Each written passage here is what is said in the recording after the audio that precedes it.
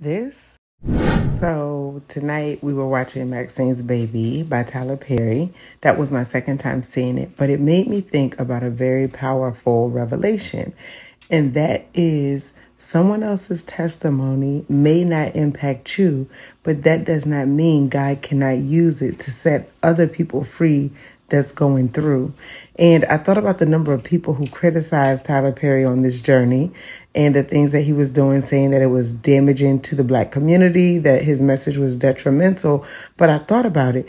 His message resonated with who it was supposed to resonate with. He was able to impact the people he was supposed to impact, and is still continuing to do so. So had he listened to the naysayers, he may not be where he is today. And so that message, I hope, will encourage someone else to think about that the next time someone criticizes what you do, how you do it, why you do it. Here's the thing. They're going to talk about you if you share. They're going to talk about you if you don't. So you might as well do what you feel in your heart God has called you to do, because you never know who is waiting on you for their breakthrough.